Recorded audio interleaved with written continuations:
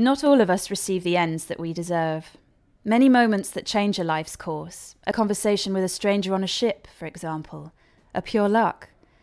And yet, no one writes you a letter or chooses you as their confessor without good reason. This is what she taught me. You have to be ready in order to be lucky. You have to put your pieces into play.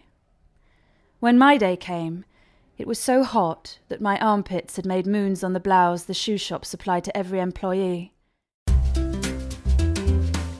You're listening to the Richard and Judy Book Club podcast, exclusive to WHSmith. Hello, my name is Liz Nugent and I am the writer of Lying in Wait. My husband did not mean to kill Annie Doyle, but the lying tramp deserved it. My name is Keith Stewart. The key inspiration for Boy Made of Blocks was definitely my own son, Zach, who is on the autism spectrum and did discover his creativity and his voice through playing Minecraft. I don't know what inspired me to start writing. I've always written. I've written since I was a little girl. It's a kind of thing that's just very much who I am. My name is Jessie Burton. I'm the author of The Muse. I'm the author of Goats and Sheep, and my name is Joanna Cannon. I like most of the writing process, I have to say, but I'm quite a big fan of editing. I think of it as ironing words, and I like to edit as I go along. So I will stare at a comma for 45 minutes and decide if it deserves to live or not. Suddenly, Lily was standing in the doorway, staring out at the vast white snow-covered horizon. Outside. She was outside. My name is Holly Overton, and I'm the author of Baby Doll. I always write on my bed. It's a peculiar thing. Sabine Durrant, author of Lie With Me. I sit on the bed with a cat, sometimes a dog, though the dog's not really allowed on the bed, and the laptop, which occasionally gets rather too hot, and I have to put it on the floor to rest a bit. Hello, my name is Bryony Gordon, and I am the author of Mad Girl.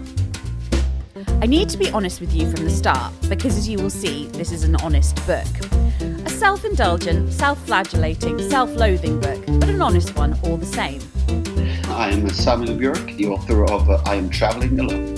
The hardest thing about writing for me is getting in this mode of sort of leaving the real world and entering this fictional world.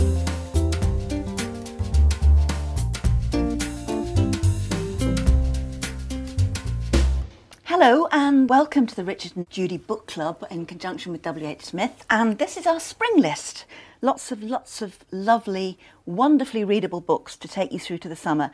And the first person on our list is the marvellous Jessie Burton, who has followed up the huge success of The Miniaturist with her new one, The Muse. Hello, Jessie. Hello. Lovely to see you again. Lovely to see you. You don't half choose subjects that need an awful lot of research, don't you? I know. I'm a bit of a glutton for punishment. Let's set the scene. First of all, this book is half set in the 1960s. In London. In London. And half in 1936? Yeah, 1936, southern in Spain. Yeah. Right. The eve of the revolution. Okay. Indeed. Are you, we'll go into the narrative in a minute, but are you deeply attracted to historic subjects? I mean, is that what gets you going when you're writing? I suppose, given the two books I have written, you would think so. I don't know. I suppose so. I think it's... I'm always interested in previous eras, how people used to live, and in the way that there are so many similarities in terms of human nature and love and grief and fear and worry, and, you know, particularly in the Muse, the sort of shifts of nationalistic feeling and war and art and creativity. These things, you know, constantly crop up. So let's talk first of all about Odell, who in the 1960s is a young immigrant woman from Trinidad. Yep. And the only work that she can get in London is working in a shoe shop. Dulcis. I remember Dulcis. Yeah.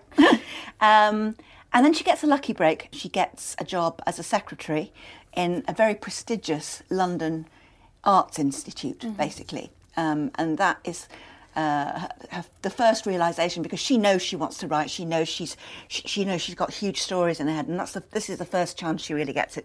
How did you come across the character of Odell? I think I've always been very interested in Britain's colonial legacy, and particularly how it's lived out by ex-colonial, ex-British, if you like, sort of people in London, particularly, but also England, and how, you know, the history of these islands, let's say the West Indies, is absolutely interconnected with the history of this island, the British Isles. And I feel sometimes that there's a broken bridge there, that I people completely don't agree with you. realise this, particularly in terms of the slave trade and the sugar trade and cotton and cocoa and the wealth of Britain was essentially built on these islands. But it's us that's forgotten that. It's not what used to be empire at all, is it? No, but it's a question of education. It's a question of what is taught at school. When I was at school, we were just taught a little bit about the Atlantic slave triangle, but nothing about the Victorian Industrial Revolution and steam engines, but not where Is it because we feel guilty about it? I think so. I think perhaps more than other countries, Britain has done more to look back and to understand the sort of multicultural legacy of its previous, governments and behaviours.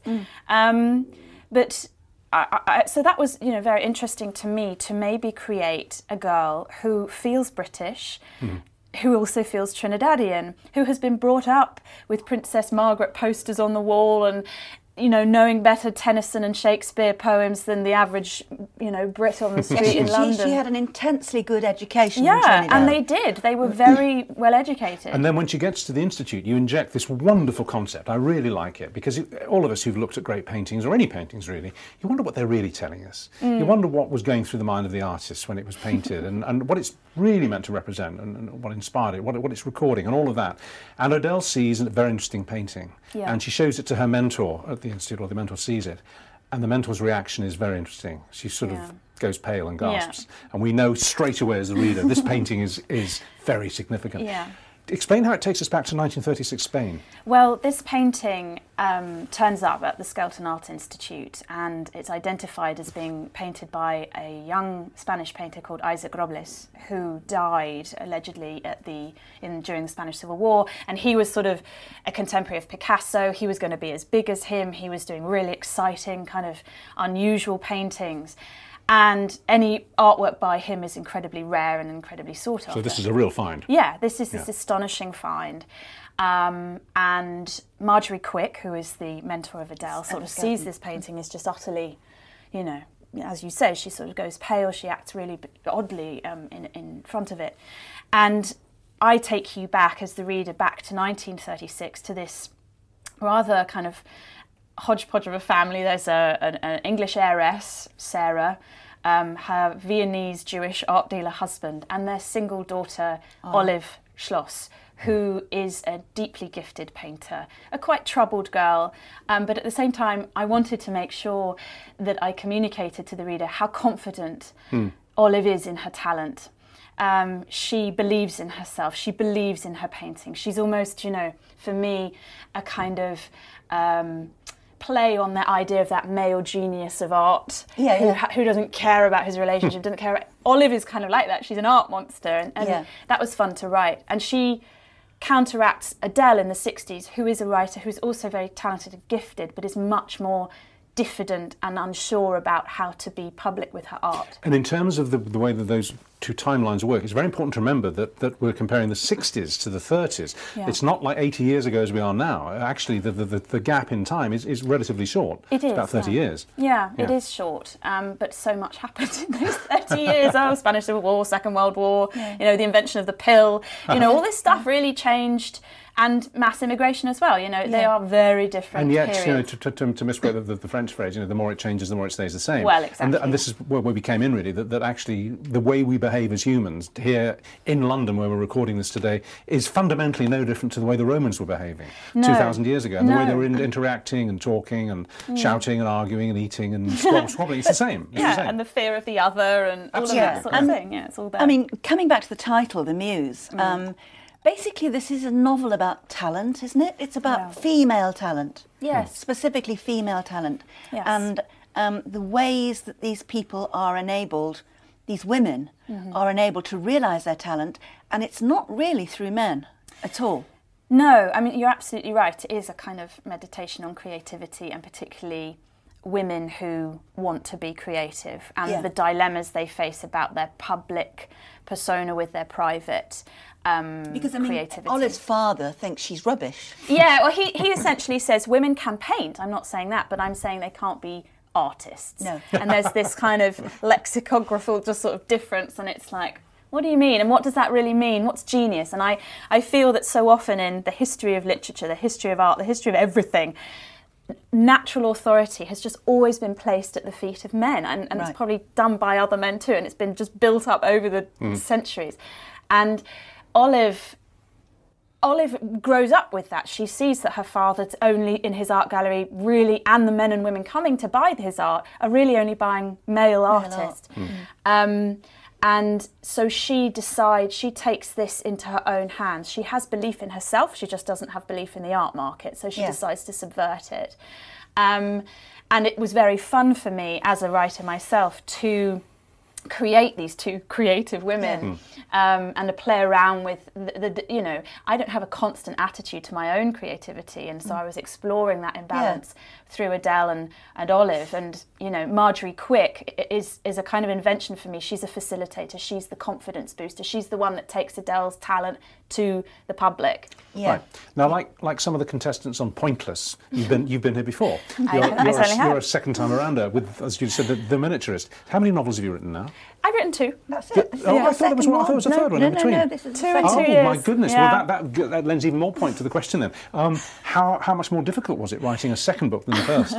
I think it was so different. The first, I suppose you could say, was written with absolutely no expectation. I was writing into the dark. I didn't have an agent, I didn't have a publisher, I had no guarantee of anything. And in some ways I will never get that innocence back. And then the second book was written under contract, under the sort of great, glorious, benign weight of the miniaturist. And I knew that a publishing team were waiting, a publicity team, a marketing team, the whole shebang. You just think, oh my God, it's really... Yeah, exactly. You know exactly how it is. And I was just thinking, this is not how I create stuff. This is horrific.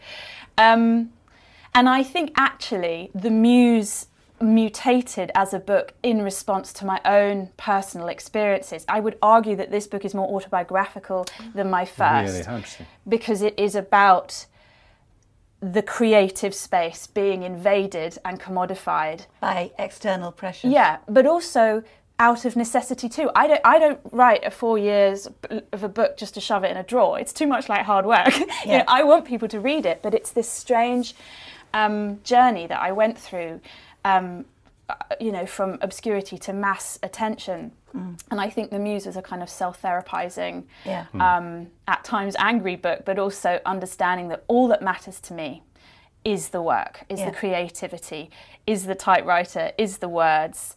And there are certain characters in this book that absolutely agree with me and identify with that, and that's the most important thing at the end of the day. And what next? I mean, because you're very much sort of seen now as a writer who delves into other periods of history. Are you already working on your next one? I'm not working on any novel at the moment. I've kind of got a few ideas. I know that I do seem to be sort of fixated on the past. No, you don't have to be though, do you? No, I don't think I will be. I think, you know, I had a personal interest in Spain and the Spanish Civil War. I lived there in South Spain, and obviously the miniaturist, the Dutch Golden Age really interested me. Nothing else has really spoken to me yet. I'm kind of marinating my brain a bit. You could look to the future, couldn't you? Do a kind of rewrite of the Jetsons or something. You know? Yeah, maybe. I don't know. Speculative fiction. It's. I don't know if that's really my bag, but I'm looking at the moment. I'm writing a children's fairy tale, rewrite, and that's, you know, a complete palate cleanse, a very different kettle of fish. Well. When Sir Laurence Olivier was alive, he used to go around to see friends who were in turkeys of a play. And what do you say to a friend when you go to his dressing room when they're in a turkey? And apparently his form of words was, "Darling, you've done it again." In a totally different spirit, we say to you, Jessica, "Darling, you've done it again," because it's a fascinating and more than worthy follow-up to the miniaturist. You're incredibly generous. It's true. It wouldn't be on the list if it wasn't. It's The Muse by Jessie Burton, and obviously you can get it from all sorts of outlets and online and all. But if you happen to stroll into WHSmith, you get a special edition of the book, only there, with extra content at the back, including a special Q&A that we do with the author, little articles, all sorts of insights on things which you simply won't get if you get a copy anywhere else. So, you know, it might be worth popping down to the high street. Thanks, Jessie. Thank you very much, Jessie. My name is Jessie Burton, and I'm the author of The Muse. Writing or reading? Reading. Fact or fiction? Fiction. Keyboard or pen? Keyboard. Writing in silence or with background noise? Always in silence. Can't do it with music. Hard copy or e-reader? Hard copy, but I also have an e-reader because they can be quite useful at, going on holiday. Keep books or pass them on? I keep my books. I can't pass them on. People can get their own damn books. Who reads your first draft first? I do. What's your favourite genre? I don't have one. I just read whatever attracts me, and, if I open the first 2 or 3 pages, I read quite widely. What's your favourite book? Oh my gosh, how am I supposed to answer that? What's my favourite book? This is horrendous. Okay, a book that I, would go back to again and again and reread and love. Jane Eyre by Charlotte Bronte. Best thing about being a writer? That I get to make up imaginary worlds for a living. The Richard and Judy Book Club has plenty of great offers in store and online, exclusive to WHSmith. Yeah, The Muse is a fascinating book. Basically, it's about 2 women in 2 completely separate periods of time and 2 completely separate countries. Odell, a very young woman who's just emigrated into 60s London, where she's a very, very clever woman, she's very bright, and she's a very talented writer, and that's what she wants to do, but the only job she can get is in a shoe shop. Dulcis shoe shop. Iconic. And then she gets a lucky break and gets a job as a secretary at a very prestigious institute in London. Where an art institute. Yeah, an art institute, where she is mentored by a woman who does her an enormous amount of good, who kind of brings her on, recognises her talent, brings her on, and... Well, she can see that she has the eye. She has the eye for a good painting. And there's this fantastic moment quite early on, which really gets the story going, where a painting is presented to this institute for examination, and her mentor, who's extremely knowledgeable about art, is completely thrown off balance by this. She looks at it, just takes one look at this painting, and she kind of goes white as a sheet. And you know instantly that there's something about this old painting which has its own story, not just the story of the painting, but something else. And what I loved about that scene was that I have often wondered that, looking at paintings, whether they're by old masters or people you've never heard of before, what that painting's really saying to you, what the circumstances of the person at the time when they painted it really was, and if that's kind of come through somehow. And I love that kind of, well, I suppose, story within a story idea, a painting within the painting. I thought that was a terrific thought. Well, that takes us back to 1936 and Spain in the Spanish Civil War. And we discover that the painter, although not credited with that painting at that time, is a young woman called Olive, who is a brilliant painter, but is finding it incredibly difficult to be taken seriously because she's a woman. And in fact, that kind of sums up the whole book. Odell is finding it difficult to be taken seriously as a writer because she's a young black woman in the 60s. Yep. And in the 30s, Olive is finding it difficult to be taken seriously by the art market because she's a woman. Well, as the author tells us, there was a point in history when women, yes, they were allowed to paint, but they weren't allowed to be artists. No. What's the difference?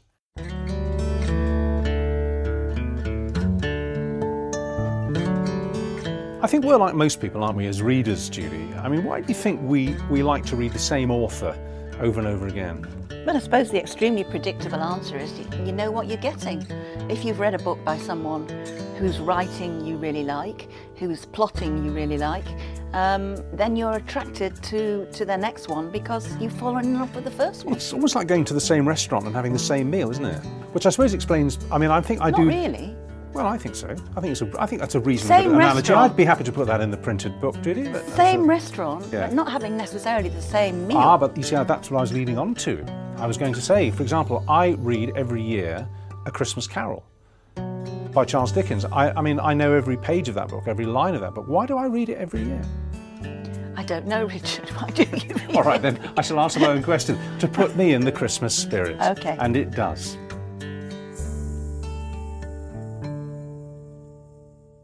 Next time.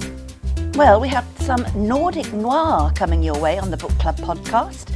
when we hear from Norway's latest publishing sensation. I had only the crime, I had no investigators, and she sort of just appeared to me alone on this island, and I wanted someone who had trouble. Samuel Bjork is the name on the book, but there's more to the author of I'm Travelling Alone, as you'll find out exclusively when you come back next time to the Richard and Judy Book Club podcast.